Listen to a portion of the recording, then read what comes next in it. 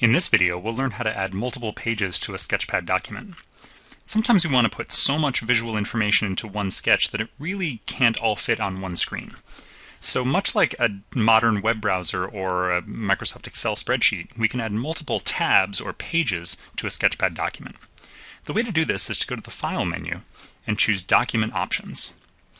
And if you want to add a new page, then you simply click the Add Page button, and either select Blank Page, which is going to insert a new blank page, or duplicate one of your existing pages. So that's useful if you've done a complicated construction and you want to do something different with that same construction on another page. So let me just add a few pages here so we get the idea. We can also change the order of the pages. We can drag them up and down. We can also change the name of the pages. So I could call this one Important Stuff.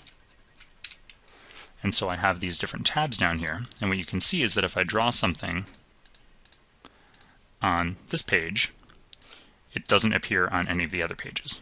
So this is a good way that I can organize my Sketchpad and make sure that I don't have too much clutter on any single page, but yet everything's still contained in one single document. So again, just review, File, Document Options, and this is where you manage the pages.